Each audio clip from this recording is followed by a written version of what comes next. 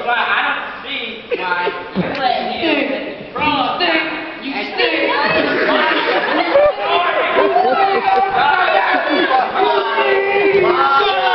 Shut up! Just shut yourselves up!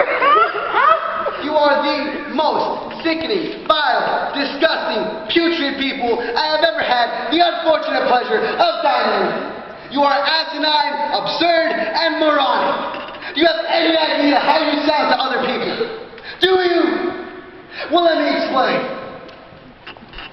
You are a conceited snob. You look down your nose at everyone, you manipulate, you gossip, and why do you do it? Because you have an inferiority complex, and you're afraid that knowing someone else out there is probably better than you.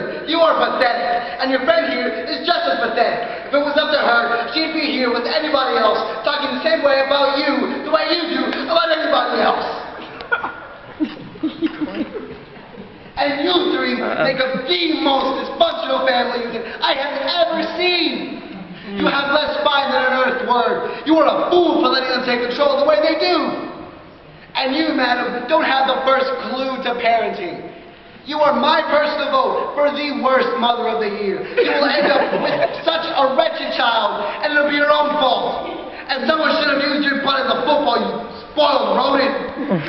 And also, P.T. Wheaty is so ugly, he can stop traffic.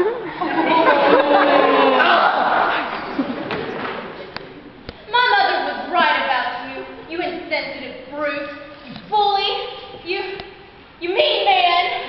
How can you be so blind? In case you haven't noticed, we don't have any friends, and they don't think the Pee-wee. Class. Cannot put enough emphasis on that. Class. That's all it takes. You're right, of course. I know exactly what you mean. You really have it down, Robin. So, we kind of don't have any more beef tips. Want to try the lasagna?